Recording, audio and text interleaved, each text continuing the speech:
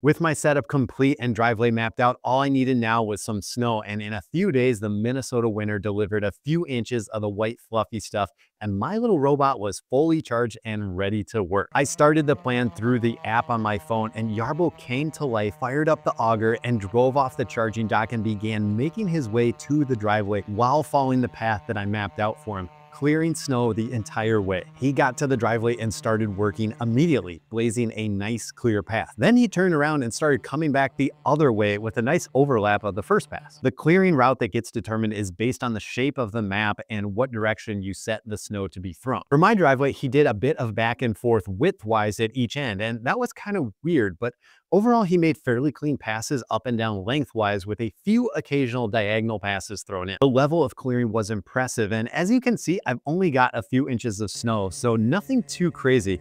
In fact, I even piled up some snow to see what Yarbo was capable of, and he chewed right through no problem, even with the auger on the slowest setting. I also want to point out that little dude is covered in snow because he lives outside unprotected from the elements. Plus, there's tons of blowing snow as he's working. And I bring this up because a lot of people might wonder about sensors being blocked and if Yarbo still works in conditions like this.